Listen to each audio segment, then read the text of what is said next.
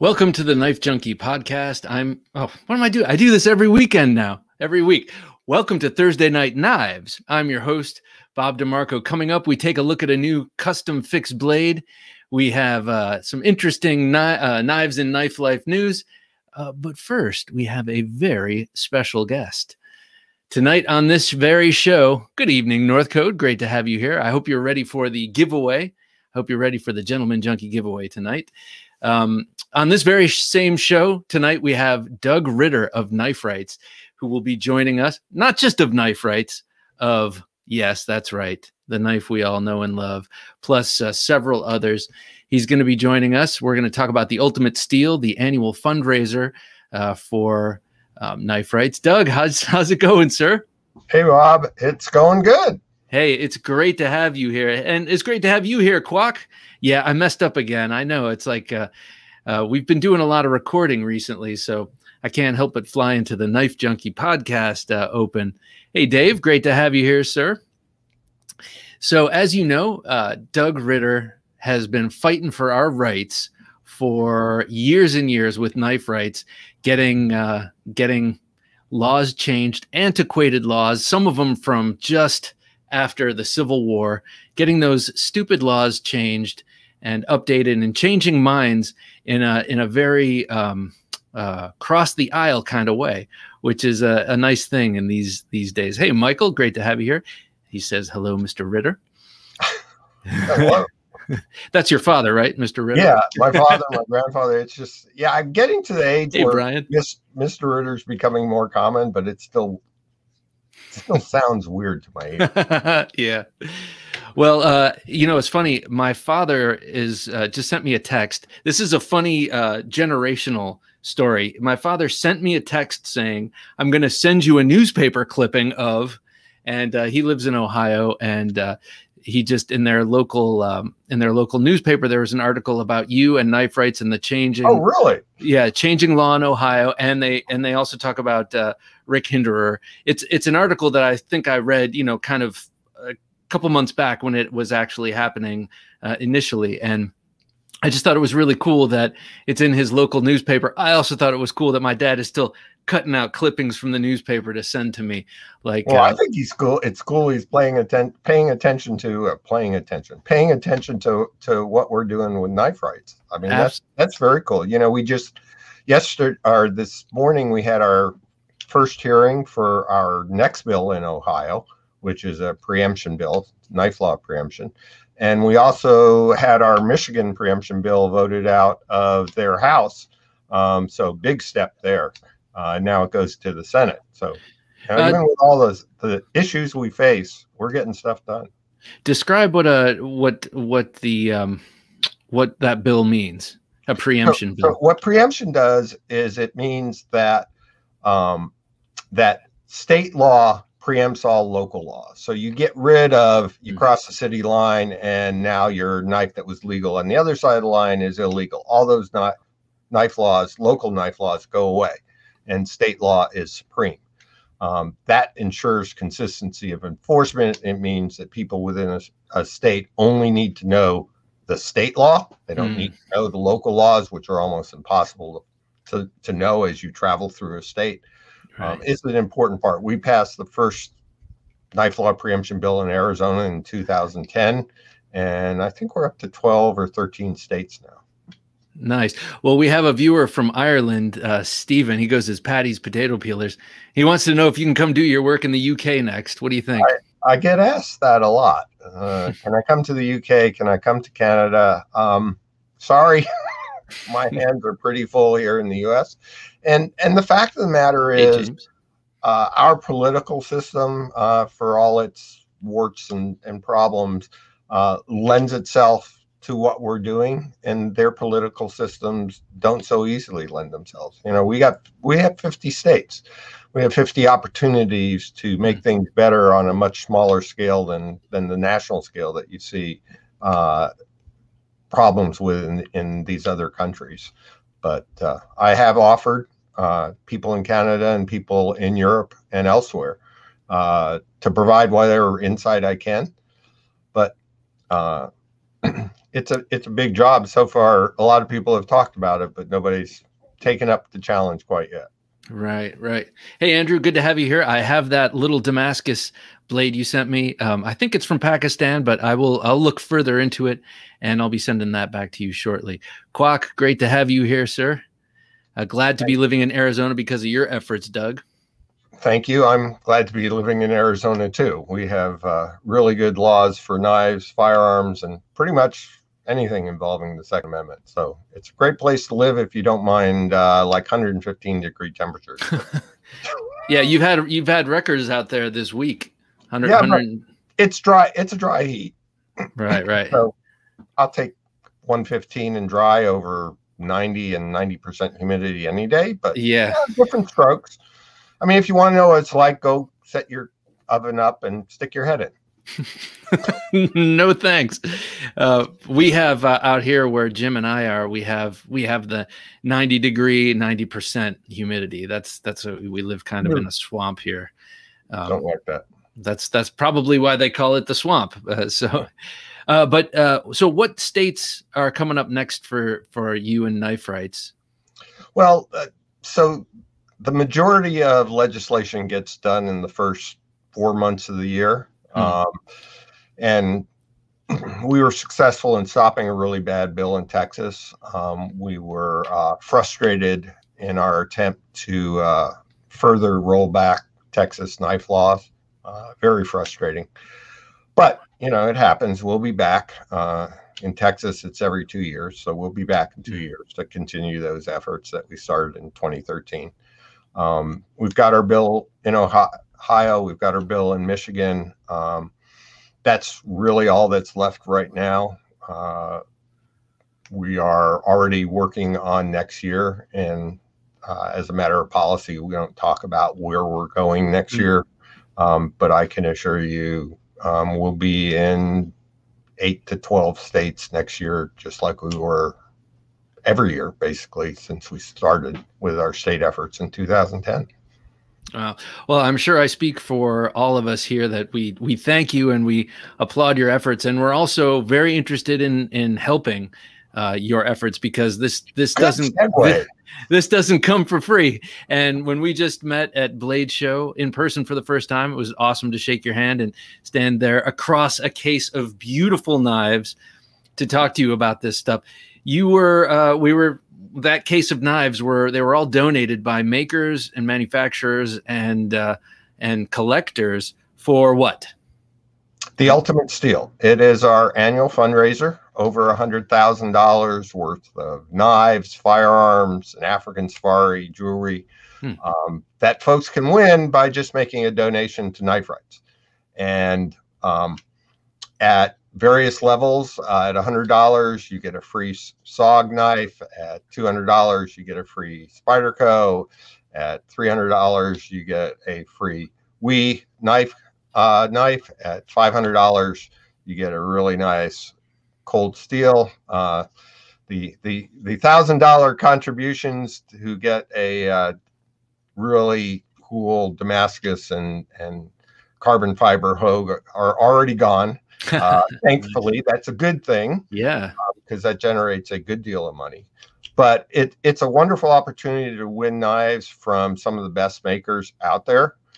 We've got knives valued up to $8,500. So these are really good knives. And one of the unique things about the Ultimate Steel is it's winner's choice. So we draw the winners, and the first person drawn gets their pick of everything in the drawing.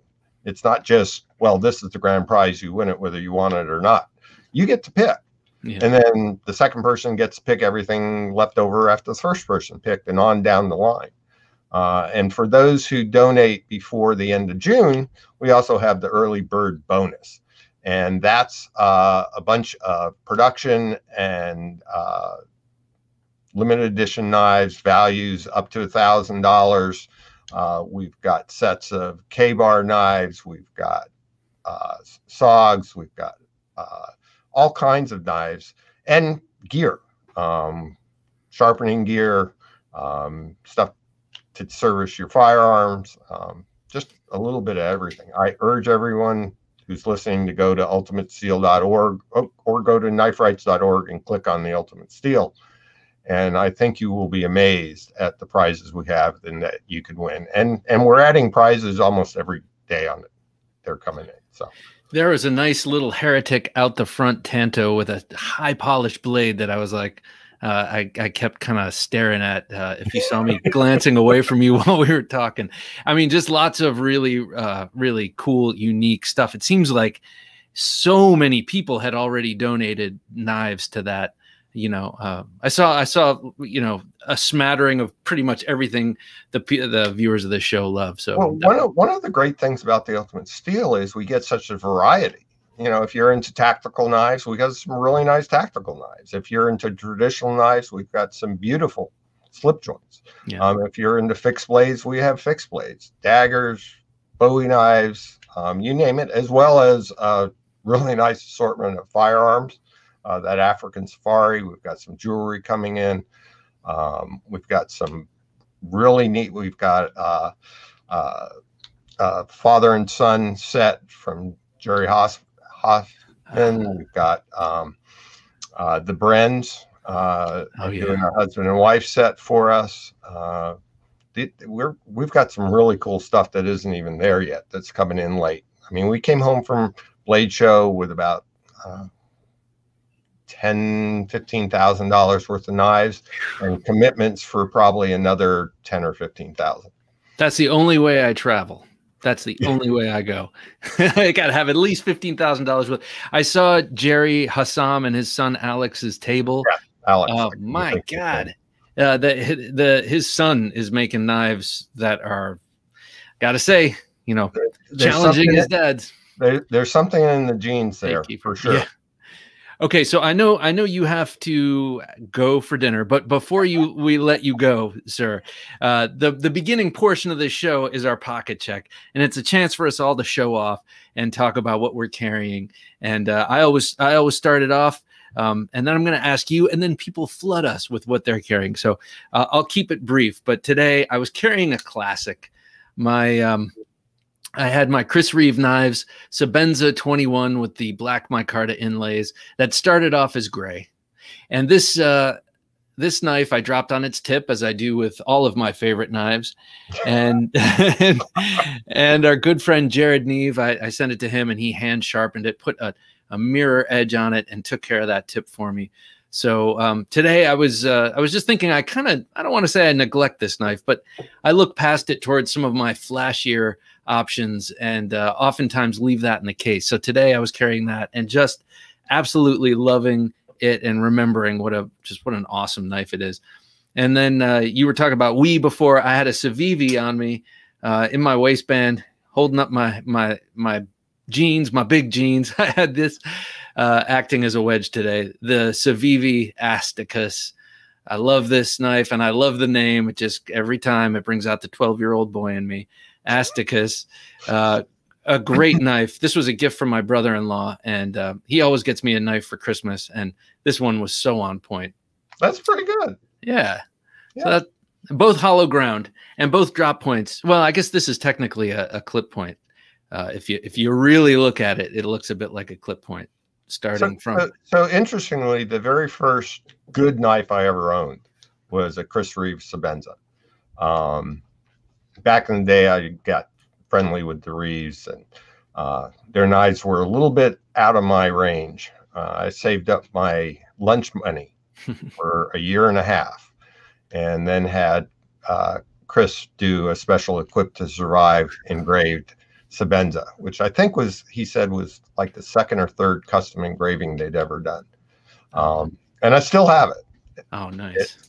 It's still a favorite, and you can see the blade, the Sebenza blade design influence in my own knives.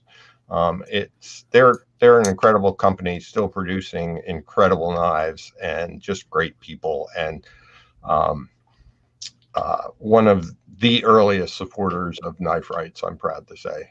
Oh, nice. Yeah, it was. Yep. It was cool too. Hey, Andrew, thank you, sir. Thank you very much for that super sticker. You're a gentleman and a scholar, and we greatly appreciate it here. I had a chance to shake Tim Reeves' hand and check out the 31s. Man, what a smooth knife that is. Oh man, lovely. So, Doug, what are you carrying today? What's your knife of choice today? So let's show off something new, pretty new. So this is my RSK Mark V. And this was originally produced by CRKT back in the day, and eventually it ran its life. And Blue Ridge Knives came to me and said, we'd like to produce it again. And I said, great. And so it's being produced in the same factory by the same people that produced the original one. Comes with a nice little sheath and designed to fit in an Altoid stand, or you can carry it as a neck knife. It comes with this tin. Cool. So with instructions, which I don't have here, on how to take the tin and the knife and put together your own pocket tin survival kit. I'm excited that it's available again. People seem very excited. It's got a retail price of under $15, MSRP of under $15. Nice. Inexpensive. This one is, you can maybe see the marks on it from where I cut down a 3-inch sapling with it. It really is a practical knife that's small and compact, but usable. I mean, that's the whole point of having a knife in a survival kit, is to actually have something you can use. Right. So that's my choice of Doug Ritter knife to show off this evening. Well, I love that it comes in the tin. I love the whole idea of an Altoids tin or a tin survival kit. We had Kiefer who said the only good knife is a Ritter Hogue, which I like. Well, I mean, he's taking a real stand. I love that. And then we've had two other folks many others say, thank you for coming on. We had North Code say that. And thanks for all you do, Mr. Ritter. I think that feeling is pretty universal. I appreciate it. And I just want to say that that I can't do what I do, no matter how much passion I have, without the support of people like you and others who moral support, but most importantly, donate in the Ultimate Steel and otherwise. Because, even though Sue and I don't take any salary, we have to pay lobbyists, we have to pay our Director of Legislative Affairs, who's our chief lobbyist. Our travel expenses are crazy. We often only get a 24-hour notice of a hearing. And as you can imagine, a ticket to some capital city that's not uncommon for that to be $1,000 bought the day before you need to leave. So we need to raise a good deal of money. We need to raise significant funds. And I hope that your listeners will donate to the Ultimate Steel and help us continue to forge a sharper future for all Americans. I love it. And that would have been a great place to end and to send you on your way. But I have one more thing to say, because someone just commented and said, I want the Ritter Hogue fixed blade. And we were just talking about that before we started rolling. So I know they keep moving, so you don't have one to show off right now, but talk about it for just a quick sec. I literally gave my last fixed blade, my last RSK Mark III, to one of our volunteers. Well, I shouldn't say give. He did pay for it, but it was my last one at Blade Show. We've got some more coming, and the response to the fixed blade has been great. It's S45V, and it is a really, really good knife, and I'm pleased with the job that Hogue is doing, just beyond measure.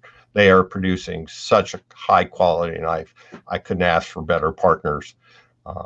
And obviously from the notes and comments, people are appreciating the quality of knife that they're putting out for. Oh man. Yeah. I would say second to none. Mr. Ritter, how about it's practical, not tactical for hesitant states?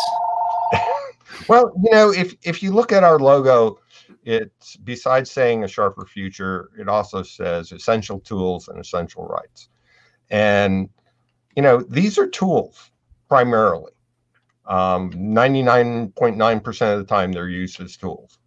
And one of the reasons that we get such support from bipartisan support across the aisles is because this is criminal justice reform for people, because people carry tools and they shouldn't be arrested just because of the type of tool, the way it opens, the length it is, or what shape the blade is. And that's the reason we've accomplished what we've accomplished. 33 bills repealing knife bans in 23 states and over 150 cities and towns since 2010. Right on. Well, Doug, have a wonderful dinner. Bon appetito, sir. I'll send you on your merry way. But thank you. Thank you very much for having me on. My pleasure. I love that you dropped in, and I'd love, we'd love updates. So happy to do it. Now that I've figured out how to get this all to work. Again, folks, please donate in the Ultimate Steel. We need your support. All righty, sir. Thank you. All right. Well, ladies and gentlemen, there he goes, Mr. Doug Ritter. We're lucky to have him. No doubt we are lucky to have him, and lucky to have Knife Rights. And could never imagine a day without a knife in my pocket, says Kiefer. And luckily, because of Doug Ritter, you don't have to imagine that, because you know how crazy things can get and how people can jump on bandwagons and get whipped up into a lather. Well, you know, Knife Rights is there to kind of rein everybody back in and remind people that, you know, it's the first tool we ever had. And so you're shooting yourself in the foot. I shouldn't say shooting. That's a whole. You're stabbing yourself in the foot if you get rid of them. All right. So I wanted to move on and thank some patrons. Thank all the patrons. I'm going to read off a list of all of our patrons, and then we're going to give away the Gentleman Junkie knife giveaway, and then we'll start the conversation on why are knives trending smaller. Is it the skinny jeans? And then I got a couple of knives to show you. You know, it's Thursday night, so it's Thursday Night Knives. But first, I want to thank all of the patrons in our Patreon group. I really, really appreciate your help. It helps greatly. And I had our very first patron, Brent Smith. I had a chance to meet at Blade Show, and he himself is now making knives, and he was carrying one of them, and it was so beautiful. So I just want to jump on and say thank you. So we have Shane Miller. He's our brand new, yesterday, I believe he joined us, brand new Gentleman Junkie. So he is eligible to win the tonight's knife, which is the Off Grid Knives Rapid Fire Coyote. Off Grid Knives just knocking it out of the park. I got some new ones here yesterday, and I'll show them off in dribs and drabs. Couple on this one and a couple on the next show. I don't want to make you all jealous. We have Shane Miller, we have Sean Curry, we have Ryan Northcote. He was just commenting. OG1 Kenobi, great name, and Chris Wolf. We have Joseph Strycharts, Ben Belkin, you know him as Jack Wolf Knives. We have, hey Monster, great to have you here. Jason Edwards, Martin Gamboa, John Ladner, Kurt Cromco, Ezekiel Yates and his dad, Jonathan, Mr. Faledo. We have Jesse Tellis, Mike Latham, our good friend over there at collectorknives.net. We have Joe the Knife Whisperer, Edwin Callow, who gave me recommendations for some awesome cigars, Ryan Leitner, Caleb Townsend, who came away from Blade Show a winner, let's put it that way. Reed Merritz, Kevin Seastrom. We have Jock from Across the Shock. We have Timothy Becker, page turn, I think here, and I know we have Brent Smith. And have we missed anyone? I'm not sure. Let's see, Brent Smith. We have Where is Christoph and Brent Smith.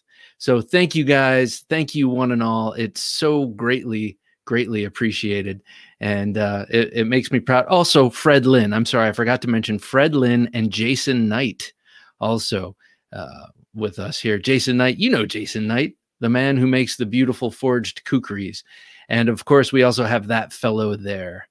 So thank you guys, thank you all of you. It's very appreciated. Now I'm going to stop saying that over and over again, but I'm always amazed when someone would trade money for my yammering. So I just, I appreciate it. All right. So Gentleman Junkie knife giveaway. First, we'll start by showing off the knife in this beautiful box.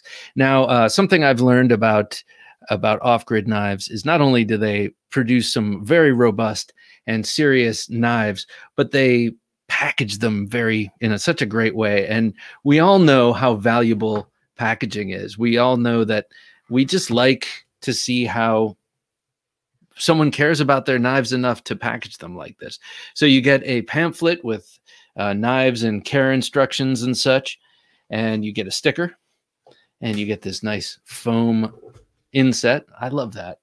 But here's the knife. This is really what you want to win right here. This is the Rapid Fire Coyote. It's a knife that's reminiscent of the ZT 300 series, or it reminds me of my 0200, not so much in profile and looks, but kind of in robust nature. It's a big knife, and it's got G10 with these little hexagonal scallops in it for gription, and then it's got that killer recurve blade. I'm a sucker for the recurve, that, and I love that style of drop point, that has a top arch. Think Charles Marlowe, think Walter Brend. And then it's got an assisted open that is, it fires. If you have not been working out, it will shake the fat on your arm. Let me put it this way. You could give it to your third grade homeroom teacher, give it to her. She would open it up, and both arms would be shaken. You remember that teacher who had that tricep that kind of dangled, and well, she would love this thing. This knife was donated to us by Dave. Dave, this old sword blade reviews.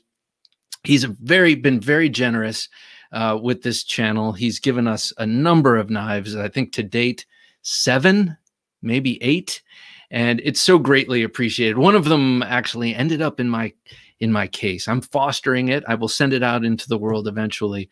But Dave, thank you so much for not only the support and the comments and the humor and all of that, but also these awesome knives you keep sending us. It's so greatly appreciated. This is new in box, and this is cryogenically heated D2 steel. All right, so let's get that wheel of destiny up, and we're gonna spin it. And one lucky Gentleman Junkie is gonna receive this in the mail. Hopefully I can send it out tomorrow. If not, you might have to wait just a titch. All right, let's do this. Let's roll it. Or spin it, I should say. There it goes. There it goes. Where it stops, nobody knows. Oh, Martin, you almost got it. But this goes to John Ladner. John Ladner, you have won. You have won the Gentleman Junkie giveaway for June. And this Rapid Fire by Off Grid Knives, the Rapid Fire Coyote, is now yours. I will stop pawing it at long last. Not that I've been pawing it off camera, but like no Jeffrey Tubin. So I'm going to put this right in the box, and I'm going to send this off to you. I really intend to send it off tomorrow. John Ladner, you are the winner of this month. That's June 2021. Gentleman Junkie knife giveaway. Congratulations, sir. I never win anything, he says. Well, you do now. Welcome, Bob. Oh, you're welcome, Bob. I got you. I was like, welcome. You've been here. Kiefer, I could donate a Dolica. Hey, man, we'll throw that in the package. Dolica is a knife. Congratulations, John, says Michael. Congratulations, John Ladner, says Monster. Congrats, John. Congrats, John. Look at this, man. We have such a supportive community. I love it. All right, everybody. Let me know what you're carrying today. I'm interested. We found out what I had. This here, beautiful, beautiful thing. This is 5 years old now. Made on February 29th, 2016. A leap day knife. That means it only has a birthday every 4 years. Unique knife. So I had that. Love it. What are you guys carrying? Coming up this weekend on Sunday, we have Zach Wingard of Wingard Wearables. This is one of his wares right here. He is a really interesting guy. You have to check out this podcast. And actually, I find his videos, he's got a few videos on YouTube, maybe 10 at this point. I find him fascinating.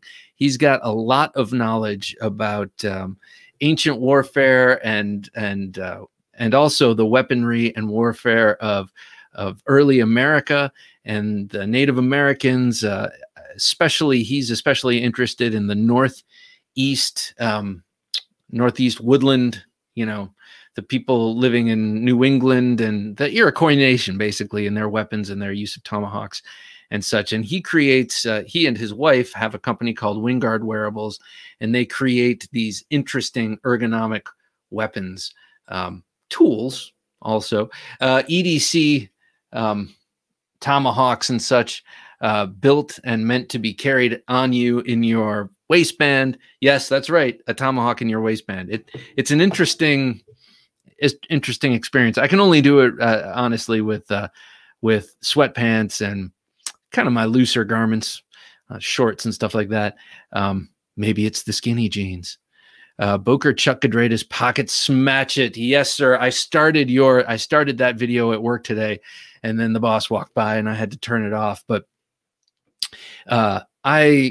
since the moment I saw it, very interested in the Pocket Smash It. I am a Smash It lover. Yeah, I came out and I said it. I'm a Smash It lover, and to take one and turn it into something pocketable, how cool. And Chuck Gadradis, man, he knows what he's doing. CQC 11K Craftsman multi-tool Milwaukee fastback. The CQC 11K, cool knife. That's the one that looks kind of like a Skinner, right? I think. Great knife. Off-grid Black Stallion. Scott, nice choice. Nice choice. I love that knife. For a minute there, I thought I was going to sell it, and then I thought better of it. I'm like, it was one of those desperate moments where you're like, God, I just spent so much money. I need to get rid of something. And I grabbed that, but I'm actually going to cultivate my collection of off-grid knives. It's pronounced Daleka. You Philistine. All right. Yeah, it wouldn't be the first time I was called a Philistine. Daleka. What did I say? Dolica? Such a rube. Brian Ocasio, how you doing, sir? A Harns Wind in yellow G10. Okay, so we were talking about Dave before. He just gave us a Harns Harvest. And that's the first Harns I've ever had. And I just had it on the table. I think I put it back. And I am shocked at the quality of that knife. I cannot believe it's a $40 knife. I cannot believe how dialed in and beautifully made and engineered that thing is. It's awesome. Microtech DOC. Hey, Shane, how you doing, sir? DOC is... Oh, Death on Contact? Is that what that is? Is that the one that they did with Strider? DOC, Death on Contact. If that is, I love it. ZT0450CF, nice, with ZDP. Daleka, someone remind me, Brian, please remind me of the provenance of the Daleka. Is that, tell me about that, because now I'm trying, an aristocrat. The Spyderco Sleesh Bowie. I saw your picture of that today. Beautiful knife. Yours is an older one, isn't it? It's got the polish, the mirror polish, or doesn't it have a polished blade and a non-blue handle, like a gray raw titanium handle?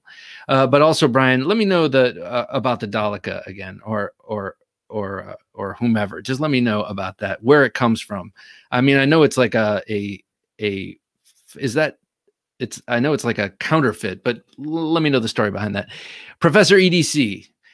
Been carrying the BK40 for the last month for review. That's the new Becker clip point folder. I love the look of that thing. I don't have that knife, but I really like the look of it. And I know it's got a real nice chunky handle to hold.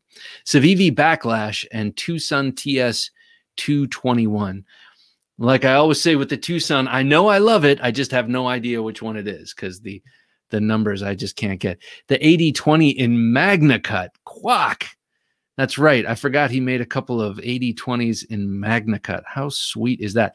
We're going to be talking with with Laren Thomas again sometime soon. I can't remember. It might be early July or late June, which we're pretty much in late June. So I guess it's early July.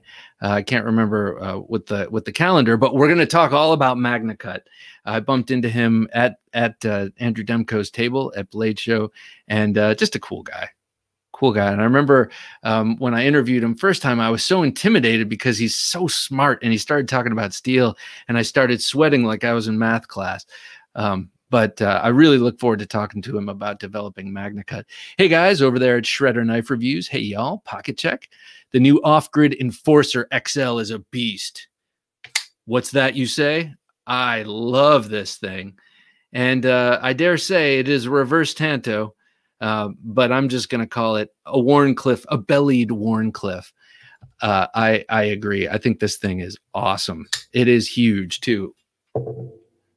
1, 2, 3, 4 solid inches of D2. Really, really awesome. You guys are aficionados of the off-grid knives. I know. Have you checked out the new Grizzly, the Chef's Camp knife? It's awesome. I think you have. I think I've seen a video of it, actually. Large modified feldspar. And, oh, I like the feldspar. And the Kershaw Culpeper. A fine choice. My Culpeper now lives upstairs in my dresser, but I love that knife. A single-bladed Barlow by Kershaw. Those I suspect the other two in that series are just as awesome. That's a great knife. Tucson TS 124 and the usual Victorinox Tinker. That's one thing we know about Monster. He's always got his Tinker. But Tucson TS 124. Again, I'm sure it's awesome, man, because I've tried out 4 from Jared, and they were all awesome. Gareth Bull, nice. The Mura. Okay, so the Mura is, I think, a beautiful, beautiful knife. And it reminds me of another knife. But a Mura is a fighting bull from Spain. And I only know that because there used to be a Lamborghini. Back when I was 12 and I thought when I was 25 I'd be owning Lamborghinis, I really studied up on it. And there is an old one, an old Lamborghini called the Mura. A beautiful car. Just like that Gareth Bull is a beautiful knife. But named the Mura. Pena Custom Slip Joint. Small clip point trapper in antique paper micarta. Oof. Shadow configuration, no bolsters. Hey, Benjamin. Benjamin. I never call you Benjamin. Hey, Ben, how you doing? Of course, we see the Jack Wolf logo there. That logo, that very sticker right there, rides on the back of my car proudly. And I'm sure people are like, ooh, what's that cool wolf? So they'll find out soon enough, won't they, sir? G-Man has the CQC13, a nice choice, and the TRM Neutron 2. Awesome and awesome. But, you know, the CQC13 made it into my top 12 most good-looking folders, at least in my collection, video that came, podcast that came out yesterday. And I agree. I mean, I agree with myself, obviously. I think the CQC13, man, is one of the most pretty clip point shapes out there, period. Shane had a Microtech DOC in LMAX. Nice, LMAX. So Shane, that is death on contact, right? It's not like doctor, like I'm going to take care of you with this knife. John Evans, how you doing, John? You had the Spyderco Smock with micarta sharp dress knife scales. Man, they make nice scales, the sharp dress knives. I just... who did I just see who had a really nice Hinderer scale? I have a Hinderer scale by them, but this was a different, something about this was different and really pretty. And now I can't remember exactly what it was, but Spyderco Smock, I like what they did with the compression lock on that. And I like the blade. I'm not sure about the handle. I've never actually held one. It looks like a little awkward to me though. I must be totally honest. But I love that blade on the Smock. Carrying the DLT ODG PM2 and the micarta feldspar, I fixed the lock stick on. Oh, very nice. How'd you fix the lock stick? Presumably not just Sharpie or pencil. How'd you do that? How'd you fix the lock stick? And what is ODG? Olive drab green. Olive drab green? Nah, probably not. I don't know. ODG PM2. I daydreamed of carrying an REC Shaman. So that's Razor Edge. What's REC? River's Edge Cutlery Shaman. What's that look like? Oh, okay. It's a version of the shaman or shaman, exclusive to River's Edge Cutlery, right? Sean, how you doing, Sean? Mora Knife Eldris. That's kind of a regular for you, isn't it, Sean? What color? Let's find out what color this Eldris is that you frequently mention. I'm going to guess that it's green.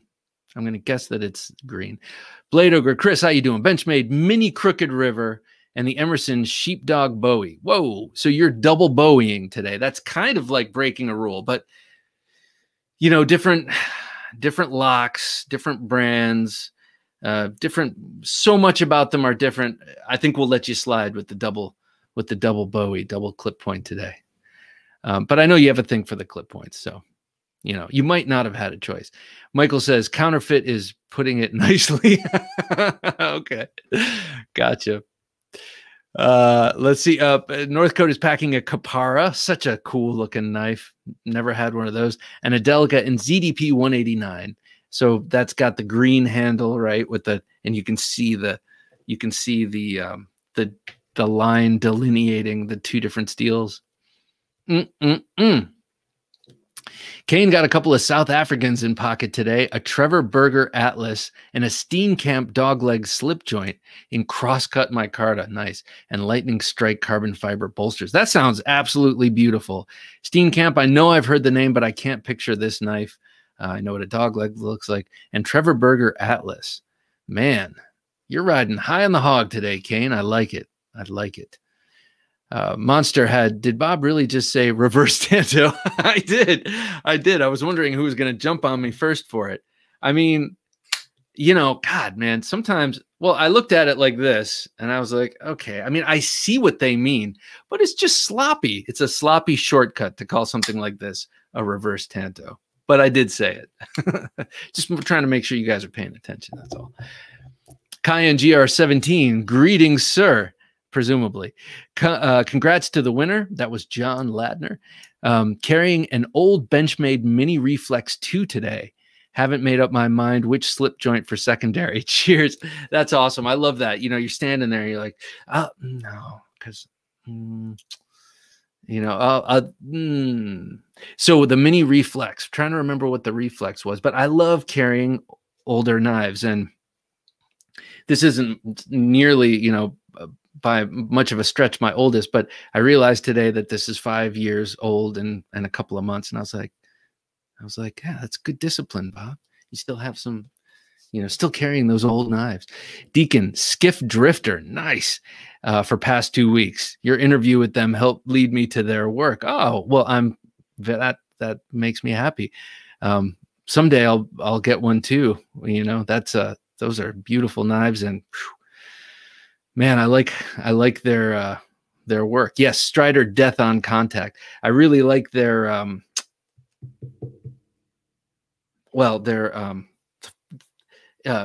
the way father and son work together. They had an interesting interplay. Ben, gotta run, fellas. Spending time with my daughter this evening. Catch you next Thursday. Hey, man, that's the most valuable thing you can be doing with your time. So have a wonderful time with your daughter, and we'll see you next week, Ben. I'd like to hear about your experience at the gathering. Gathering? Yeah, out there in Escanaba, you know, for the GEC. All right, take care, sir. Scott says he has the avocado. Oh, the avocado shaman is River's Edge Cutlery. Oh, man, that sounds nice. Steve, how's it going, man? Good to have you here. New for 2021, I'm carrying the Kaiser Slicer knife today, designed by Michael Galovic. Oh, is that like Gavco? I'm thinking Gavic. I'm sorry. Michael Galovic. The Kaiser Slicer. So that's the gentleman who recently passed away. Is that right? The slicer, it looks a bit like it's very, very thin, and it looks a bit like a scalpel. Am I thinking of the right guy? Jesus, if I'm not, sorry, don't mean to say anything bad. Waterfall Micarta GEC number 86 oiled field jack. Woo! Hey, Mike, how's it going, sir? Mike from Collector Knives. Waterfall Micarta. GEC 86 oil field jack. Waterfall micarta. What is that? Is that like some beautiful sort of blue or blue-green? Do tell, sir. And is it canvas or linen? Dave, other carry today was my BJ Hill custom Microtech SOCOM Elite Auto. BJ doing awesome work with Cocobolo inlays, raw stonewash handle, and custom hollow regrind. Oh, damn. That sounds awesome, man.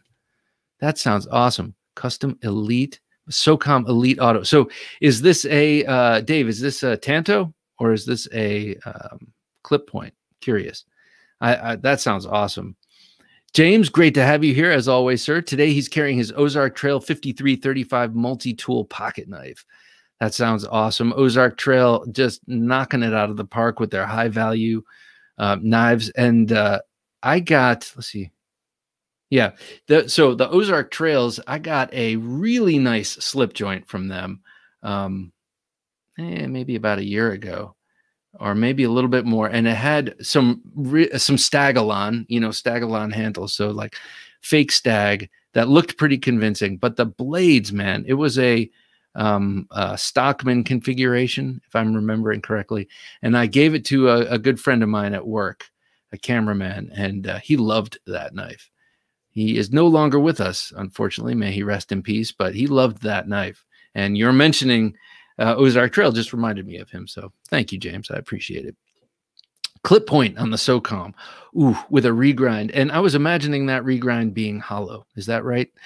Wugga Wugga 82. Good to have you here, sir. Hello, all. Got my Microtech Scarab 2 in the mail nicely. It's the Blade Show Shadow fully blacked out version. I have, just over there, I have the magazine from Blade Show that has that on the cover. And the Scarab, it's so cool. And it's got those little gutters or those little fullers on the blade, right? So that when you're doing underwater demolitions or underwater welding, if you will, and you open it up, it comes in and out easier, and it drains out the water when you come out of the water. I think that's a cool little detail. Monster, unfortunately, I have to go. Got to pick up my son at his friend's. Have a great night, everyone. Monster, as always, man, thank you for joining us. And I love hearing all of our people taking care of their kids. There's a funny Chris Rock joke where he talks about fathers being like, well, I take care of my kids. And he's like, well, you're supposed to. I think that's funny. But anyway, be safe, Monster, driving with the precious cargo. And have a good night. We'll see you here next week. Mike was Rendezvous model. Looks a bit bleached. Linen micarta, but with a coarse fiber. Ooh. So the kind of linen you might paint on. That sounds nice. Bleached. So I'm picturing it. I'm picturing something that was once like a deep indigo, but it sat in the sun and kind of in the center and at the peak of its contour, it's like lighter, but around the edges and the corners, it's darker. And in my mind, it's beautiful. So yes, tonight's topic, and actually, Mike Latham, you might be a good person to help us out on this topic. Why are knives trending smaller? And then, of course, I posit, is it the skinny jeans? Because they have little short pockets and they're so tight, you can't put something thick in that pocket. You're not putting the Enforcer XL in skinny jean pockets. That's for sure, man. It's too long. It's too thick, and nothing long and thick goes in those skinny jeans. So not this. That's for dang sure. Monster said, have a great night, everyone. Starting to drive, so can't say goodbye to everyone. Just know, see everyone, say goodbye. All righty, sir. You be safe. Take care. And no racing. All right. Like, comment, subscribe. Like. Hey, how's it going, sir? What's up? I thought I'd pop in. It's good to see you. I had a few minutes, so I thought I'd jump in, and I saw you gave away the coyote. Yes, here it is. We have Carrie with us, Carrie of Off-Grid Knives. I have all my off-grids arrayed around me. Nice. Oh my goodness gracious! So I'll have you know, I'm going to be traveling soon, and we go to this spot, and I usually take my my kitchen knives with me. Because where we're going, has atrocious knives for cooking. None of those are coming with me. This is the knife that's coming because, yes, because, if I have to kill a bear on the side of the road and skin it, I got this. If I need to cut onions, look at this. Look at how thin this is, people. Yeah. This thing is beautiful. Something long and thick goes in my skinny jeans. Oh, sorry, slicey. I knew someone was going to jump on that. Jump on it. Take it back. Carrie, thank you, man, for designing these gorgeous, gorgeous knives and sending them my way. This thing is awesome. No problem. Yeah, I wanted to do something a little different with the whole chef knife world, and little, as you know, everything is a little overbuilt in the off-grid line, and so I wanted to do an overbuilt chef knife. So, do they exist? I don't know. I figured I'd throw one out there and see if people like it. So they do now, and I think people do. Mark, I think that was Mark Herrera saying he loves his Sea Dog. Yeah, love my off-grid Viper. Viper, nice. And this is what I was playing with all day long. Oh man, I just got something on it. This is the coolest blade shape. Yes, that is the coolest blade shape. This is the Cayman EDC. Yeah, I got it right here. The smooth as silk too. Yeah, so I love the Bowie blade, always have, and so instead of going the typical route of, a fixed blade Bowie, why not do a kind of a modified flipper and make it look cool? Yeah, it's so severe. I love its severity. Yeah. And you talk about, what's the model of the chef's knife? It's called the Grizzly. It's the Grizzly. So there's two versions. You got a stonewash and like a black stonewash type, like a black wash. So Scott N says, "Love my Black Stallion." He was when we were doing a pocket check earlier. That's what he was carrying today. Oh, and, nice. Yeah. Awesome. I love my Rhino, says Northcode. Ryan Northcode. And it's funny because after our interview, my dad was like, I really like the cut of his jib. I want to get you a knife. And he got me the Backcountry Blackout. That's what I asked for. And he said, nice. What should I get your brother? And I told him the Rhino. And so on that this was last Christmas. On that Christmas, yep. I got a wordless text from my brother where he's just like this, like showing off his. So, yeah, man. So this actually looks kind of like a Cayman, by the way. Like the snout, It kind of has like they have that sharp looking snout. Exactly. And I put a little write-up on the website, basically where I came up with the idea, because I traveled a lot to Central America and I would see them all over the place because I'd always be in the ocean. I surf and all that. Mm-hmm. So wherever you surf in Central America, it's always near river mouths. And when you're near a river mouth, that's where they live. And so they would sometimes cruise out into the lineup. They disguise themselves as like logs. You're not really sure what it is. Logs. So you're always, looking around. It's, but so the idea was just a Bowie / Cayman. It just hit me. That's awesome, man. I love it. And not for nothing, but we were also talking about the Enforcer earlier. Enforcer XL. Yes. So yeah. So what kept happening was people said, I want the blade bigger. Everyone kept saying bigger. And it's funny because I think your theme tonight is the opposite, right? Yeah. Well, it's a curious question because I'm probably one of those people who said bigger, make it bigger. Yes, you did. And you were one of those. And so I was like, okay, fine. You want to go big? Let's go big.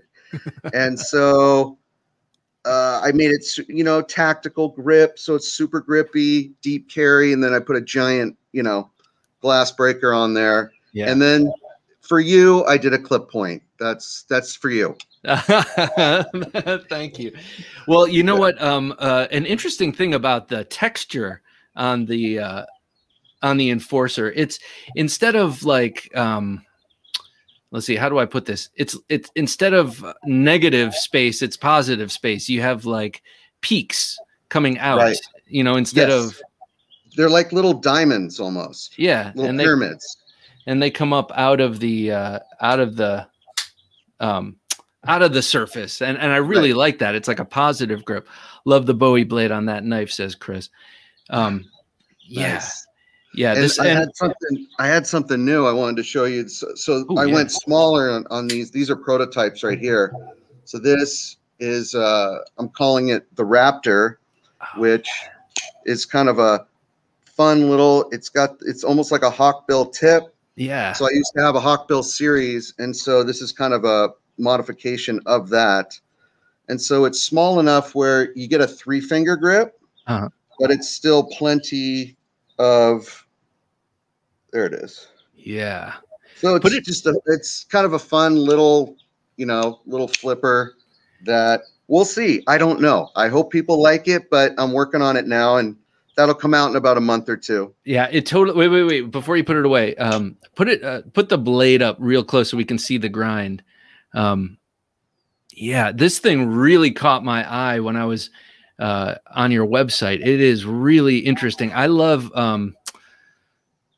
these kind of combo blades, and usually you see that hawkbill, if it's got 2 different edges like that, you'll see the hawkbill closer to the tang, and then you'll see the straight up front. I like how you reversed it.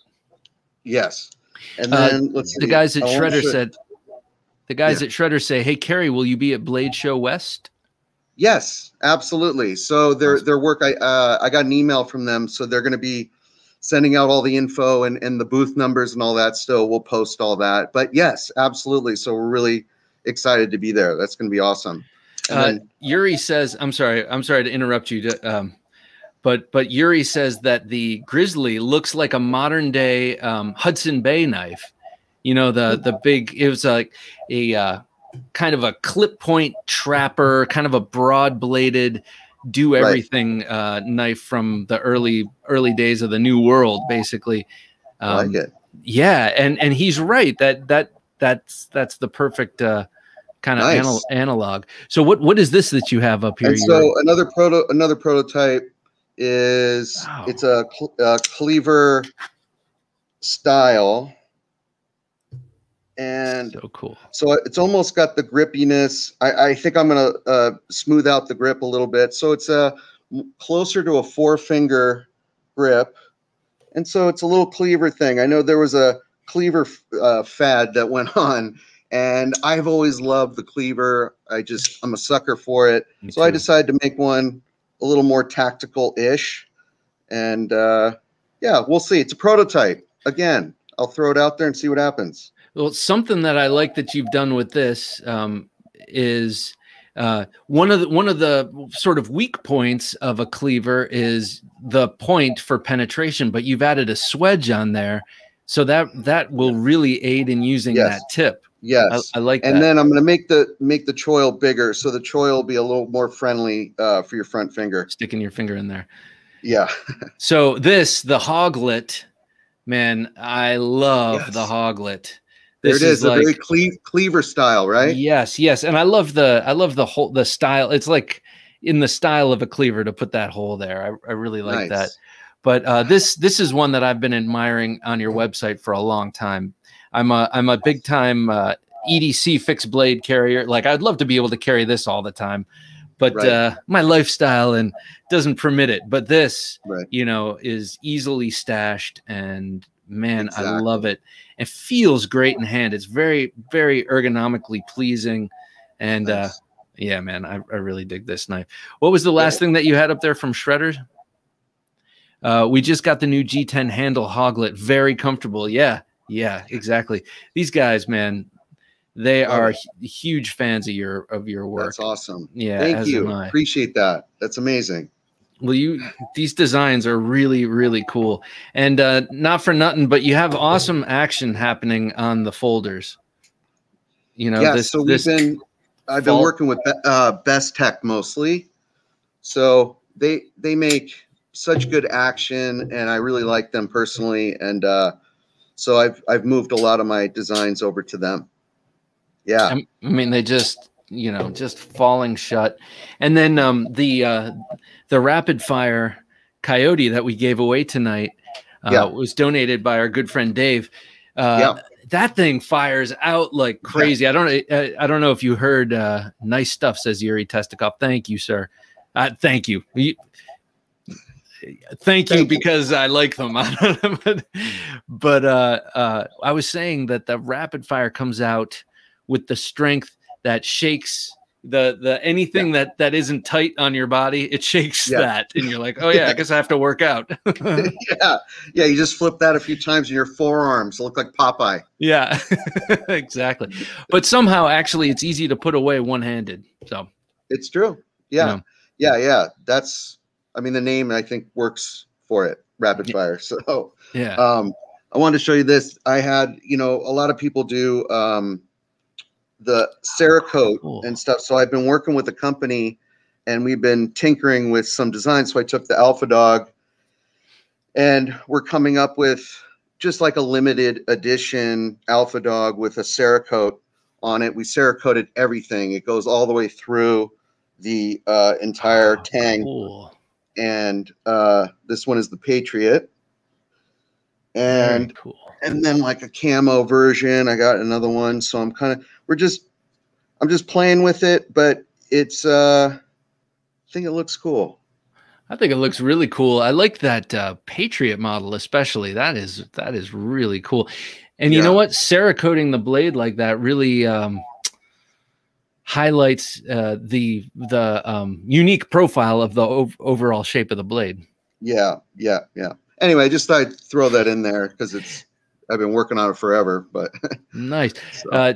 Jonathan and Ezekiel say, "Whoa, dang it! Just take our money." You guys are the best. Don't tell Mama Shredder. Yeah, she'll find out. Yeah, exactly. Mama Shredder, so awesome. Well, I think that's tacit permission right there. Nice.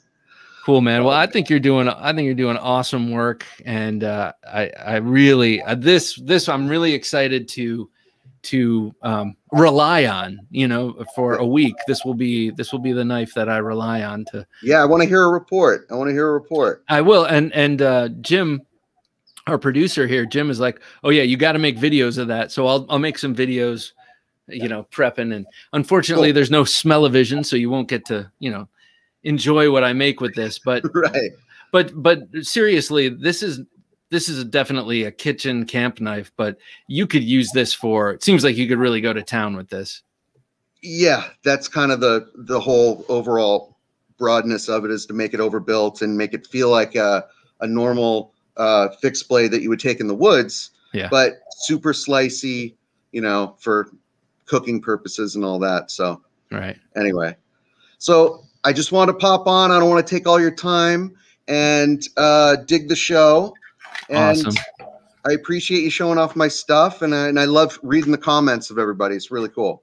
Well, thank you, sir. Thanks for coming on. It's always a pleasure. Anytime you want to come on, show us what you're working on. We'd love to see it. Awesome. All right. Thank you. Thank you, everybody.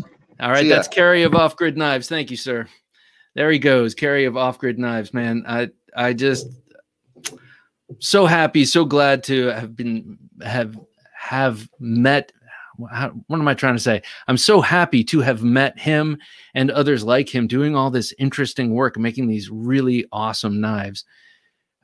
Dave says, damn, he's got me out on Amazon now at the Off Grid store. Yeah, Dave, you shouldn't have donated the rapid fire. You might have to just go rebuy it.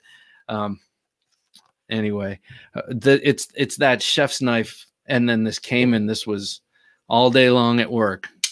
Just like nothing, what's that sound? Nothing. Just mind your own beeswax. I probably need one of those, says Kiefer. I think so. I think you do need one of those. I think that this will be I'm not going to leave it in my car because I don't want it to get, my car got broken into like, I don't know, 5 years ago, and they took a recon one. So I've learned my lesson, and I only keep, knives I don't care too much about in the car. But this will be maybe this goes in my backpack, because my backpack is always with me in the car. And Brent stepping out again. I need to get me one of those off grids. Yes, you do, sir. I think you dig them. You love the overbuilt knives, and yeah, I think you'd be into this. Let me show you another cool knife that I got, over the past, it came in this past week, and I ordered it several months back after I spoke with this young man, John Miller of BGM Knives. excuse me, hand maker of really nice, EDC fixed blades. And he's got a wide variety. Some of them aren't so EDC-able, and others are. He's got like I said, a catalog of his own designs, and then he has maybe a couple of designs that he's worked on with customers that have worked their way into his catalog, and then he also just does custom stuff. But I got his Quaken, and it was one of his first knives, and I absolutely love it. He does. He will use a variety of high carbon and stainless steels.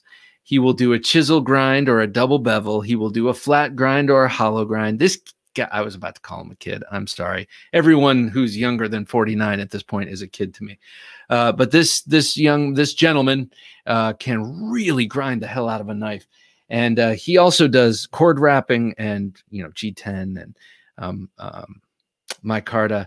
Lately, as you may know, I'm in this cord wrapping phase. So I asked him to make me this with the purple and the green because I saw him make one like this for someone else. And I was like, I love that color combination. I'm a big fan of purple, and I like it set off with that green. But never you worry. This is made stiff with some sort of acrylic or something. On their epoxy or something. So this is very hard. And look at this blade. This is 3V steel. And look at how hollow ground this is. Look at how thinly ground this is. I'm not sure if you can quite tell, but it is really nicely hollow ground. And man, I just love this thing. And it's got a very deep sharpening notch there. So you could really use this for a lifetime and sharpen and sharpen and sharpen all the way up to there, and you'd still have a very thin behind the edge blade, cutting edge here. So that this is just that is a proper choil. Indeed it is. I really like this. It sits in my waistband at 3 o'clock. I'll show you. This is it's about a 3 3/4 inch blade, and man, it's awesome. So you should check him out. BGM Knives on Instagram. He's there. Here's his maker's mark. BGM Knives. And it's very interesting for the amount of options you can get with the steels, with the grind types, with the handle types. It's very worth it. I mean, he's I feel like he should be charging more, or soon will be charging more than he does. You'll be surprised by what you can get for your money from this guy. So definitely check him out. He was on the podcast, and I'm sorry, Jim, I forgot to grab the episode number. I forget to do that, but he was recently on the podcast. So check him out. BGM Knives. And that's Michael Miller. Chris says, going to get the Raptor and the Cayman when they come out. Oh, the Cayman. You will love this, Chris, because of your Bowie fixation. It's very, so cool. Love this thing. Great action on it too. So any ideas, people? Why are things trending smaller? Is it just because when the tactical style knife came out, and I'm using that term loosely, this sort of modern locking, folding, flipping knife came out, it started out big because it was thought of as a tactical, weapon tool kind of thing. And is it shrinking just because most people realize they're not using them for that purpose? And or has it always been a need that just wasn't being fulfilled? I don't know. I'm curious about that because, I like the big knives, and seems like more things. Like I see a lot of designs that I go crazy over, and then I'm like, but it's only like 3 1/4 inches. Have you discovered SG Knives on IG yet? No relation. I'm not sure. Now I'm going to go into detail on this next one on Wednesday's supplemental show, but it came in. I just have to show it. Hey, Ashton, how's it going, sir? The smaller knife thing is due to more efficient material use. Interesting. I liked your video yesterday. You had your five top notch knives. And oh man, seeing that Koenig just made me want the Koenig even more than I kind of already do. I've been resisting it, and now I don't know, I feel a pull. Steven says, let's be really honest, we really don't need an oversized tool. I do. I am being honest, sir. Well, okay. What I mean by that actually is that, mostly I could get along with just the Finch Runtley, I'm sorry, with everything that I need. More urban friendly. That is true. Legality is a big part of it. A lot of people like to follow their local laws. This I could get away with for almost all my cutting chores, except maybe the bagel or the errant sandwich or something that I have to cut that's big or whatever. But really, it's a taste and it's a taste thing, Patty. I feel like like if I'm going to carry around something that I don't need, like this is even overkill for me. Well, I may as well go like overkill. I don't know. That's kind of how I feel. The preference has always been on the 3-inch or less, primarily because of work. Interesting.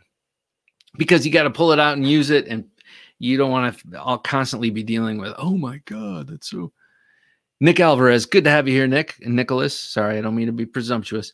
I'm with you on the big knives. All you need is one time in your life to be in a situation when you wish you had a bigger knife.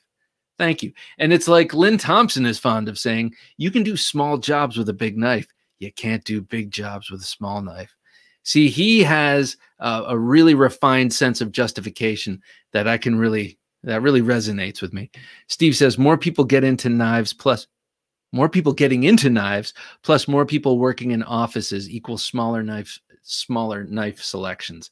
Yeah, I think that's probably right. I think it probably does not have to do with the skinny jeans, because let's face it, most skinny jean wearers don't carry knives. No, I'm just casting aspersions here left and right. Greg Ortiz, good to have you here, sir. Some look a lot cooler. I agree. Some knives it's like the XM24 Wharncliffe or Bowie versus the XM18 Wharncliffe or Bowie.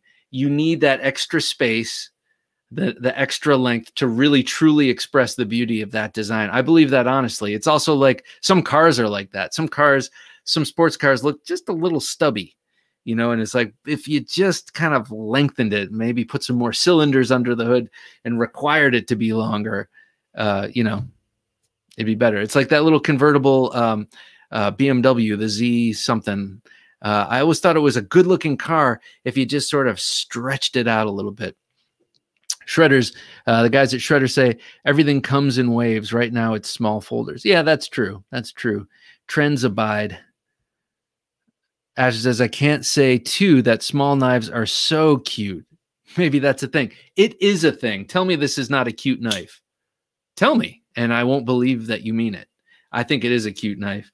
I also think like this small version of it. Well, the 3-inch, the Synapse is kind of a cute knife. It's also handsome and it's also fierce and super cool and all that, but it's also kind of cute because it's so wee. Wait, we have local laws? Yeah, I've been hearing that. I don't know exactly what they mean by that, but yeah, apparently. So here's a guy that I discovered. I didn't discover him. Tier 1 sent me a couple of his knives to check out. But Patty, I do have a 4-finger grip available, and a sub 4-inch handle won't do. Wait, I'm sorry. Sometimes I can't read. But Patty, I need to have a 4-finger grip available, and a sub 4-inch handle won't do. I see what you're getting at there, because then you're trying to like grasp onto and it becomes a 3-finger grip. Working in retail, my knives have to be smaller so I don't scare customers. Yeah, I was at Home Depot once trying to buy rope, like thick rope, and this poor guy, he had this dull utility mat knife, and he was like trying to cut through this thing, and I'm like, may I, and I pull out my, it was an Emerson Horseman, which I no longer have, sold to a friend of mine at work. And he's like, sure, go ahead, you know, like save me some time. I just cut through it. And I'm like, why do they, you know, you work in a damn like super hardware store.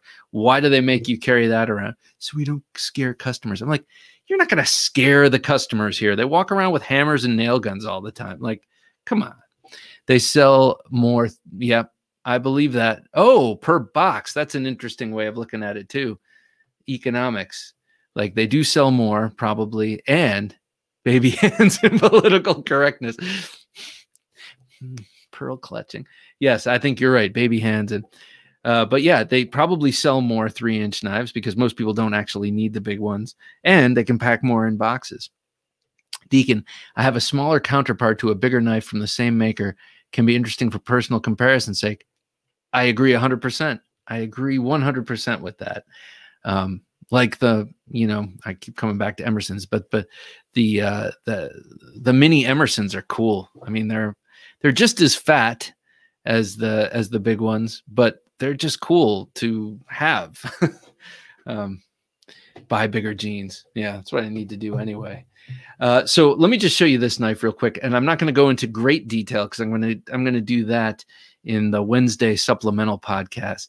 But this beautiful thing I had made by a gentleman named Ron Steele Jr., and he goes by Ron Steele Design. And I did a little quick 2-minute unboxing video of this today. It actually technically it wasn't an unboxing. I already took it out of the box, but he had it presented in brown paper wrapped in jute twine, and it just looks so old school and awesome that I had my daughter turn on the camera, and I just videotaped pulling it out of that. But look at this thing.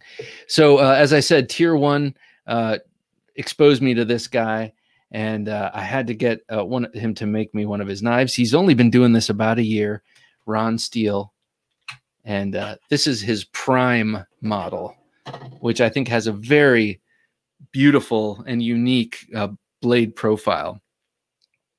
And it was just crying to be made as a double-edged. So I asked if he would make me one double-edged. He hadn't done it yet on this model, and so he obliged. And it was a challenge, and he met it. And he said, like, it took him a minute to figure out how to do it, but he did an absolutely beautiful job. This is 80 CRV. That's a deep acid etch on the bevels there. There's his maker's mark. And I asked for maroon linen micarta. He obliged, but he did something interesting with it, instead of, I was just thinking slabs of micarta and I'm done. And he made these beautiful sectioned slabs with black and gray G10. So this is double lined.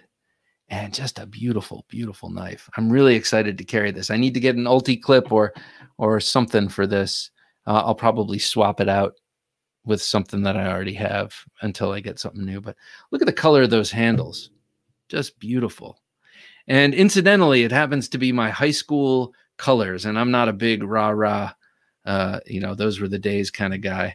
But I always like the combination of maroon and black. So it's a nice little coinky dink. Maybe it was just a Freudian slip to ask for black and maroon, but I love the combination.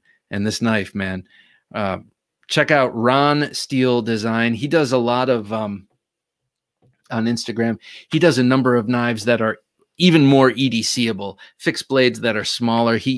I've seen a lot of his knives with GL Hansen and Sons, G Carta, beautiful, different little tantos and little Warren Cliff sheep's foot blades with that Mexican blanket G Carta. Man, he makes some really good stuff, and he's a graphic designer by trade. So the man's got a good eye, and I think his designs are gorgeous. And Tier 1 asked him to make this is the Prime model. Tier 1 asked him to make him a Prime in Bowie, a Bowie Prime, and he did it, and now he's made a couple of them. And man, his Bowie shape is gorgeous. Really, really nice. So I'm going to have to do that next and ask him if he can double edge it. Jim, what was that last comment? Let's see. I'm sorry, sir. It's going to take me a second. Is that like Aoxamoxoa? NYC, Oxy Moxie, like the Grateful Dead album, Aoxomoxo, NYC. Anyway, man, great to have you here, sir. Great channel, Bob. Thank you. Most tasks today are handled by knives with great ergonomics and a non-threatening look. Yep. We love our big ones, but smaller ones are just easier to handle modern life. Yes. And I'm also thinking,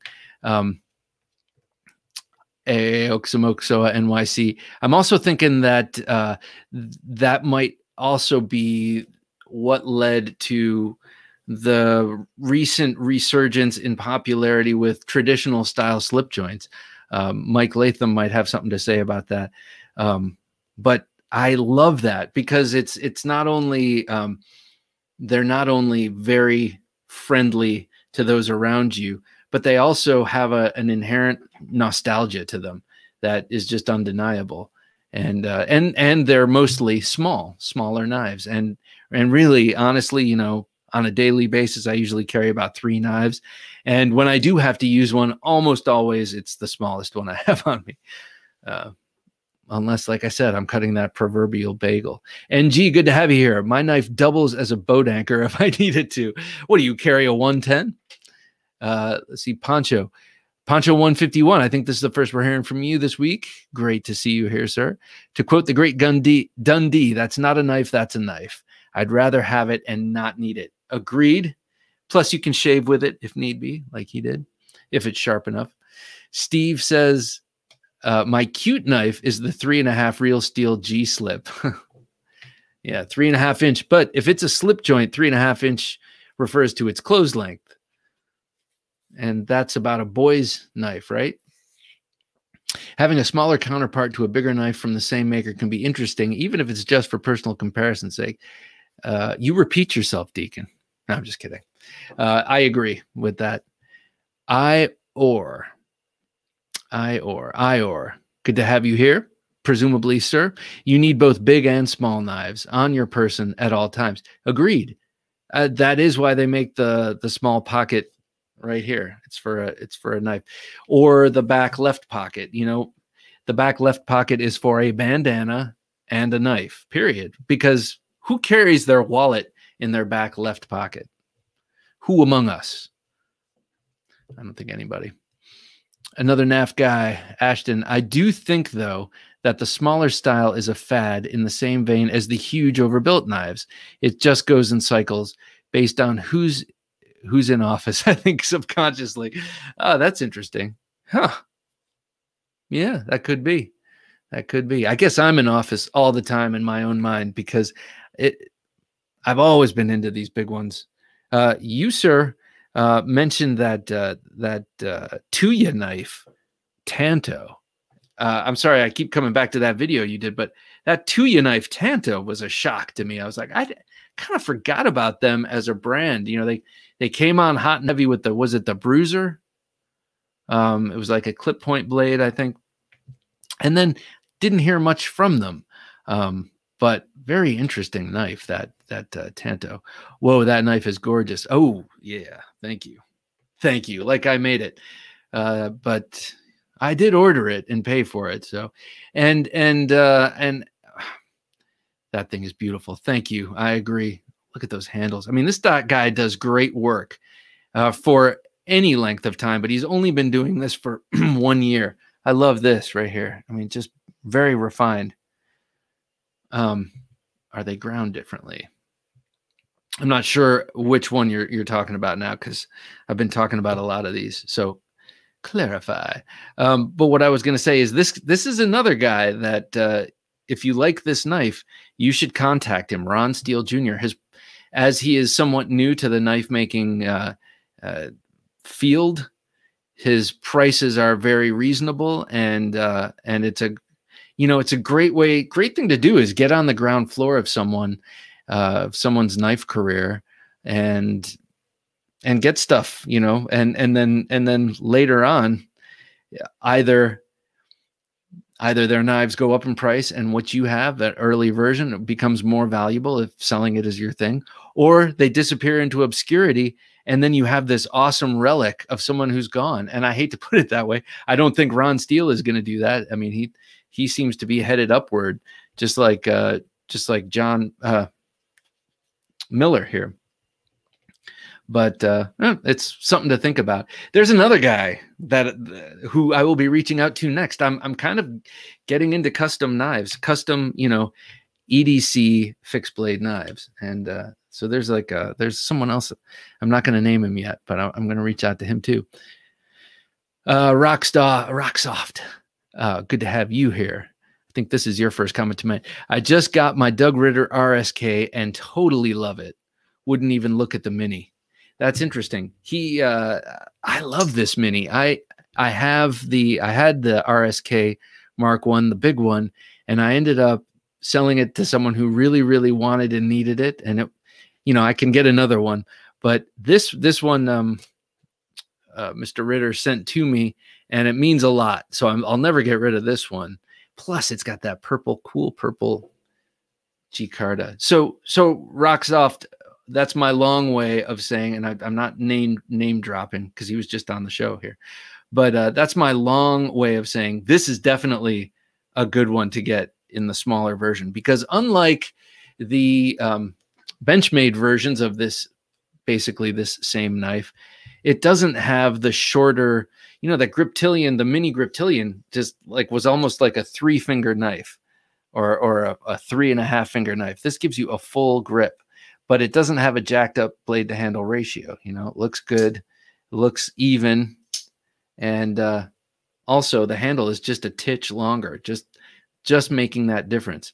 So I don't know, something to consider. K Mason, wait, I thought I heard that skinny jeans were fading out of style. I hope that is so. I think I heard that too. But as I'm fond of saying, I'm always late to the party, and I never got in on the skinny jeans. They say that people kind of lock into the style that they were kind of into in their 20s, and then tend not to vary too much into the trends. And I've always considered myself classic. I like the classics. Jeans, jeans are jeans, and definitely not skinny jeans. I don't like the way it looks on my body. Scott N., I thought you were going to say Blood and Steel were your school. Yes, sir. Blood and Steel. I like that. I'm going to say that from now on, and I probably won't credit you, so sorry. Shane says, I was recently threatened by a psycho with a knife. Jeez, man. I didn't even bother to take out my Pilar. Never again. Wow, man. That's shocking, and I'm sorry to hear that you experienced that. That's bullshit, man. No one should ever pull a knife on anyone, especially, well, I guess the guy was a psycho and didn't know the difference. But, man, I'm sorry to hear that, Shane, and I'm kind of sorry to hear you were carrying a Pilar. I mean, maybe the Pilar 3 in a pinch, but a regular Pilar, you can't even, but not that, that's not even a realistic thought. So I'm sorry that happened to you, sir. But maybe an Emerson or something you can wave out would be appropriate. Baldman Knife and Tool does amazing work with fixed blades too, taper tang, and some amazing finishing. Check him out. Yeah, I was just talking about him before when we were reading off my patrons, and he was my very first patron. Brent Smith is his name, and man alive. So I met him for the first time at Blade Show, and he comes up, and I'm like, I see he's carrying a fixed blade knife, and I'm like, oh, what are you carrying? He's like, oh, it's a knife I made.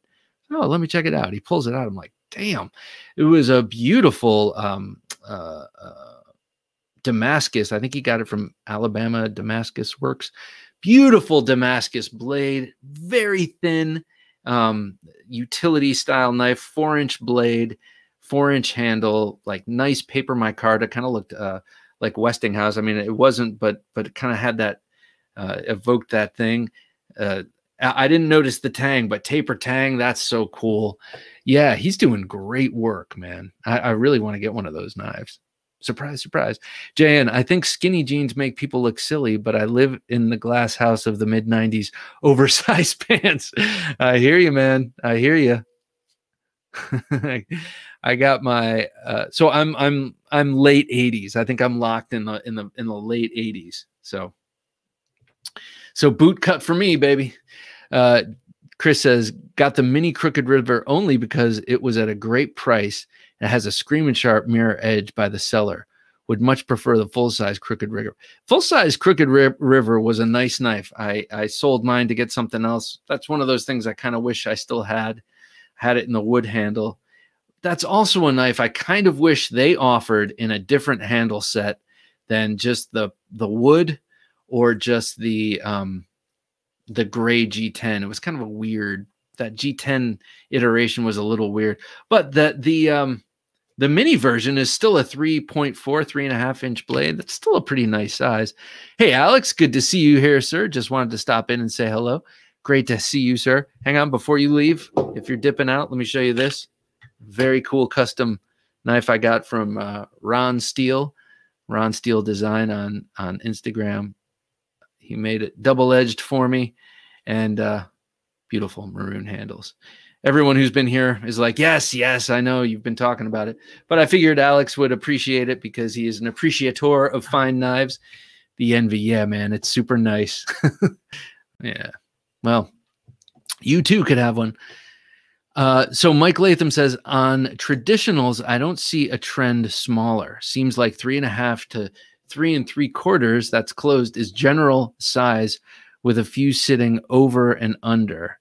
More people do pack their jeans like my wife's purse. So real estate is precious. That's true. And that is true. And if you have an urban lifestyle, like when I lived in New York, you know, I didn't have a car and I rode the subway everywhere. So you either have a bag or you probably have a bag, but you also have stuff in your pockets because you don't keep pulling stuff out of your bag. So yeah, your pockets are at a premium. You know, the space in your pockets is at a premium. Hero Stick says, I'm still blown away by Stark Creations, actually selling off a couple of pieces to try and grab one of those. Oh, cool. Yeah, he is the guest this week on the Knife Junkie podcast, and his stuff is awesome. I mean, his work is just impeccable. He's like one of those people that you see and you're like, okay, this person has an obvious talent for making knives, and just, you know, obvious talent. Ezekiel is designing his first custom knife, a fixed blade chopper. Oh, sweet. I know you're shocked. The Kukri House is making it. Oh, dude. Oh, that's so awesome. That is awesome. Ooh, I can't wait to see that. I cannot wait to see that. See, man, what a little go-getter he is. My God, he's got a successful YouTube channel with a little help, I know, but still. And now he's designing a knife and having someone make it. That's awesome, man. Kudos to him. He'll be the next, you know, Sal Glesser or Rick Hinderer. Very nicely done. He's a cool dude. Met him at Blade. Super awesome knives. Yeah, he is a nice guy. And that knife looks like the knife that he was carrying. I don't know if it's the same one you saw. Just a jack of all trades, and you could use it for just about anything. You know, cutting a steak, just utility stuff. Knife fighting, definitely. Gentlemen, work comes early. I'm off to bed. We'll be dreaming of sharp knives. Kiefer, thank you so much for joining us, sir. Always a pleasure. And thanks for commenting. Shane, I just kept imagining what a knife was going to look like in a small office. What a knife fight was going to look like in a small office. Woo, man, it's ugly. You know, they say the guy who wins the knife fight is the guy who dies last. I mean, you know, Poncho 151. If I'm not mistaken, the Crooked River is in the Benchmade custom shop. Yes, I definitely know it is, actually. Yeah, that knife is just a classic. It looks like a classic anyway. Classic shaped clip point blade that you could really, you know, it looks good with the bolsters and the wood. And but you could do anything with that. I almost bought a Crooked River from Duluth Trading Company online for $99, but I did research when I got back. It was gone. Excuse me. That sucks. I hate when that happens, man. I hate when that happens. And it happens easily. It can really happen easily. It happened to me at the Les George booth at Blade Show. I should have known. That was just so stupid of me. He had these 3 awesome daggers out, EDC size, like perfect for the size I like to carry. I'm like, I'll come back. Dude, they were gone like moments later, no doubt. I was there at the right time, in the right place. I should have just laid down the credit card and gotten it then. But who knows? I might be answering for it right now with I might be broadcasting from the doghouse tonight. So, you know, maybe everything happens for a reason. It was a closeout. Yeah, I gotcha. So, I think, well, before I go on to the knife fight, which obviously will be me against me, I just want to bring up one quick thing. This was the folding knife of the year, or knife of the year at Blade Show. And it's a little confusing as to why, but it's neat. It's innovative. And it's actually a folding dagger that is a true dagger with both edges sharpened. I'm talking about the Fox Knives Saturn. Saturn, the great Roman god. This is uses the radius lock. And that's like this innovation from Fox, and I put it in quotes. I don't know. And it was originally on the radius knife. Look at that, though. It's pretty damn nice looking knife. But the lock and the opening mechanism is on the other side. And it's a little stud that follows in a track. And you just sort of push it in the track, and it opens, and then it locks. And then to close it, there it is. To close it, you depress the stud, and that unlocks it, and you just bring it in by following back in the track. I'm sure it works great. I'm sure it works great, or it wouldn't have gotten Knife of the Year. But some reason it gives me bad memories of that Camillus, or Camillus, however you pronounce it, that one that had the arc-shaped track in the handle, and you push the thing up and down in the arc, and it's supposed to cam the blade out, and you're supposed to do it in reverse, and it's supposed to work. And my experience with that knife, I thought it was really cool when I first got it, and it looked just like a Terzuola. I'm not sure if it was a Terzuola ripoff or if that was actually a profile licensed by Camillus from Bob Terzuola. But I was excited about it because I love the look of it, and then that mechanism just, God, it was so constraining, and it barely worked at least on the model that I had. So I see that little track, looks like a knife out of Tron. I see that little track in the, what is it called? The radius lock. And it feels like it's going to be hemming you in a little bit. I mean, I like the option of just kind of flicking your thumb kind of in any direction, as long as it's, you know, in these 180 degrees, kind of any direction you flick your thumb, you're going to get deployment with a regular thumb stud. With that one, it seems like you have to be very deliberate and very precise in how you open it. And maybe that's a good thing. Maybe it's not true at all. Maybe I just have to get my hands on it. It is sub 3 inches. But since it's double-edged, I'm willing to forgive its diminutive size. And it seems like it'd be a really cool thing to check out and try. It looks cool, but I don't know. Looks like it would fail after getting a little dirty. Yeah, something about it. It looks finicky to me. It looks finicky. It looks high maintenance or something. Maybe I'm wrong. Maybe I just have a fear of the new. We fear change. Just kidding. We don't. We don't. We live for change, because change is the only constant. Poncho 151 says, snagged a GEC number 83 lockback in Bocote. Nice. From Knives Ship Free today. On a whim with no research, and it's my first GEC. I told myself it's going to be the only one. No, it's not. Just kidding. Am I setting myself up to fail? Yes, you are. Because you know what? You're going to get that. You're going to be like, well, it's a lockback, and not for nothing. I have heard that a lot of GEC lockbacks have a little bit of play, but that's fine. I think you see that in some traditional lockbacks. But you're going to say, but they're not really known for their lockbacks. They're really known for their slip joints. So maybe I should just get a GEC slip joint too, just so I know, you know, what the real GEC experience is, or the most common GEC experience is, and so I can contrast and compare. between the locking version and so you'll do that and you'll get something else. And then you'll be like, oh, these slip joints are awesome. I see. And then you'll start going down that rabbit hole. So yeah, that is what will happen. Guaranteed. Best of luck, sir. Best of luck with that bank account. All right, let's get to this knife fight. Can you buy? Wait. I'm sorry, but can you button with it? Oh, baton with it. Yeah, with a metal pipe. If you don't like that back edge, yeah, that's how it would work. And it would have to be inch thick wood. It would have to be very, very thin wood. So tonight's knife fight is expensive foreign versus cheap domestic. Wasn't sure if I was going to have to do this against myself, and it looks like I am, and that's all good because I got to get some sleep. Oh, lowercase Bob versus uppercase Bob. All right. So expensive foreign. I'm going to start with expensive foreign. In 3, 2, 1. Okay. Oh, terrible way to start. Let me start again.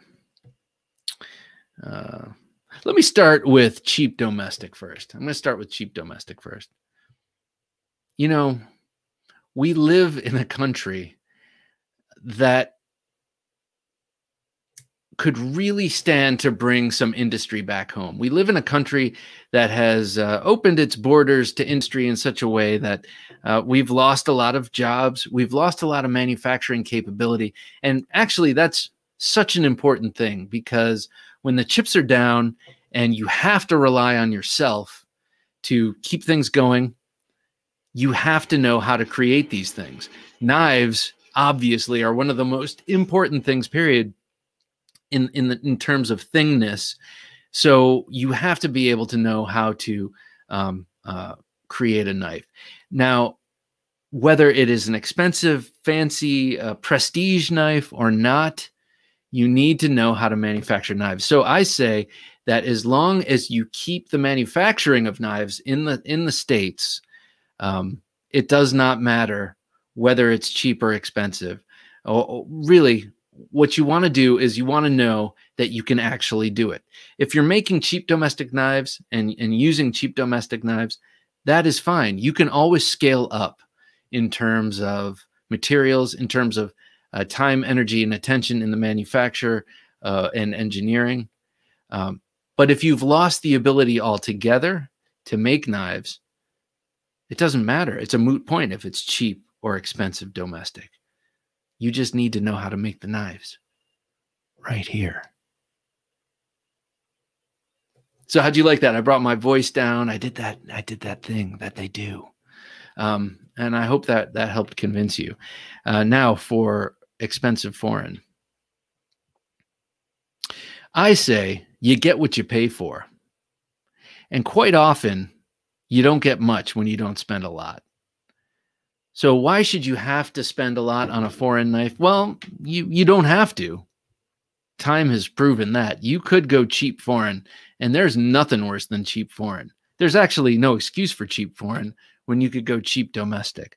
But let's talk expensive foreign for a second. There are things that we call expensive coming from other countries that if they were made here would be off the charts. Not even expensive. That's not the right word. It would be way expensive. So the reason you want to get something expensive and foreign is that your money will take you oh so much further. You might be spending a good amount there for this foreign knife, but what you get for that amount of money is going to be a lot more than if you're spending that same amount of money here domestically. And there's a laundry list of Asian companies in adversarial nations that are making knives that are just blowing us away for how much they cost. And if you want to get the most value for your dollar, it makes more sense to spend as much as you can for the best that you can than to fritter away your money on multiple models that none of which live up to their thing. Okay, that's it. I'm done. I'm done. It's not as rewarding debating yourself, especially on a topic that you haven't really thought through very well.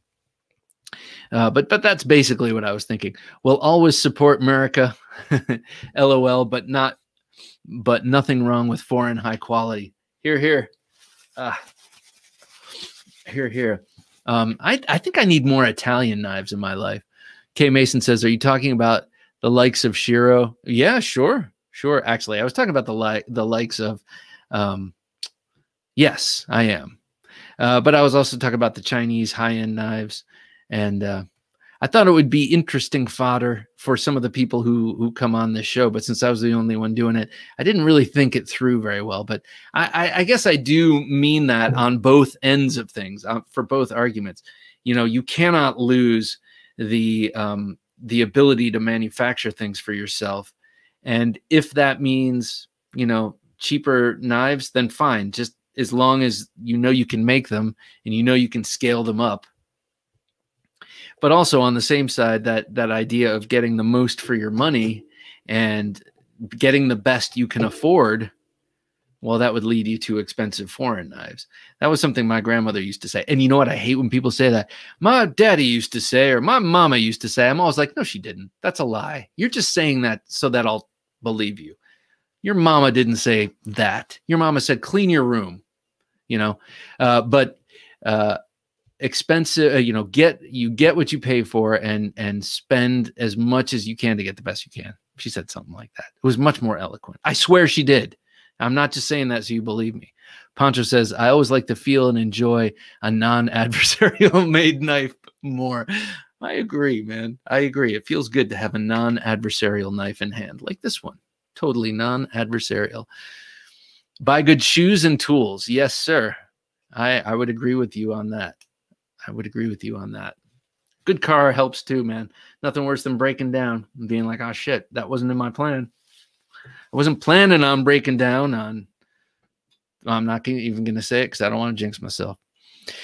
All right. As we wrap this up, Jim is reminding me to remind you, thank you, Jim, to check out the Ultimate Steel 2021. That's the Knife Rights annual fundraiser.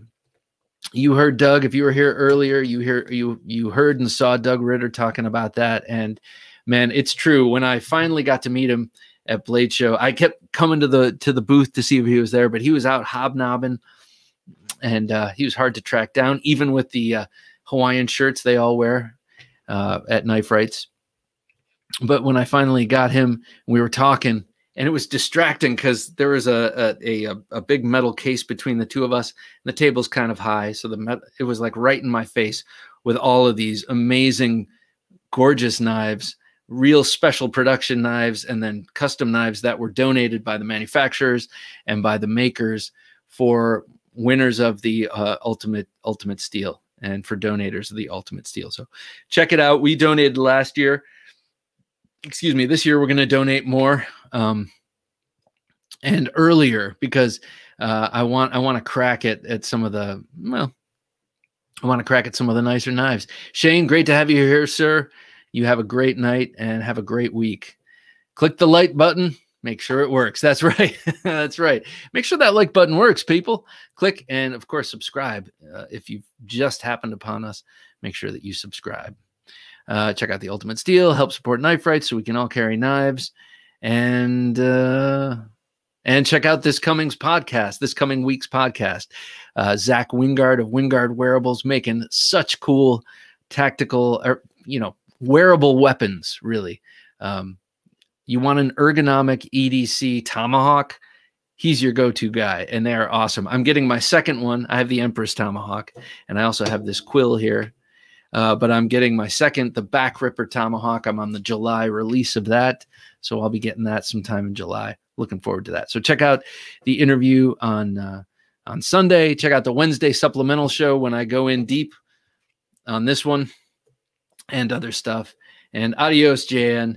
Keep your powder dry. I love it. Good night, Chris. All right. So for Jim, working his magic behind the switcher, John Evans, have a great night, sir. working his magic behind the switcher. And you guys, Ezekiel and Jonathan, have a great night. Ryan, great night. Ordered a quill from Wingard. Sweet. A little hole maker.